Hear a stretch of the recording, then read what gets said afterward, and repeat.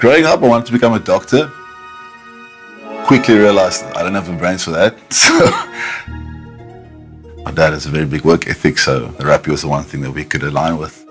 Then growing up playing, I mean, rugby is sort of a thing that gives me a lot of confidence. It's my comfort zone. It's where I feel the most like myself.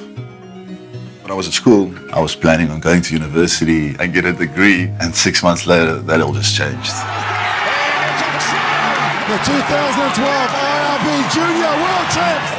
I remember when I was with Trick, I was signing the Bulls already at that stage, and David Tron, the coach at that time, he came to our game. We played Pollard at Paul Gym, and he basically said, I'm going to watch the game, you play well enough, you'll get invited to camp to then battle it out for a place in the team. So I was like, yeah, okay.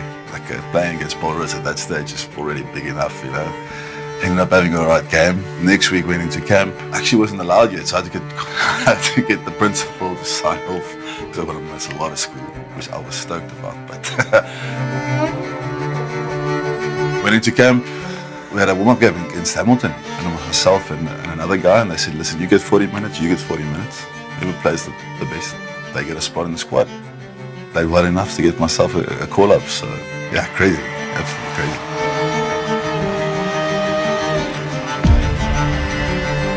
People that really influenced me was mostly players. You know, you learn so much from the guys you play with because you go through so many emotional stuff, such highs and such lows, but like extreme highs and lows.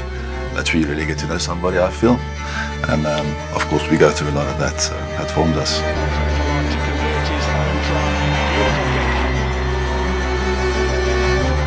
I'm Handre Pollard, and this is how rugby changed my life.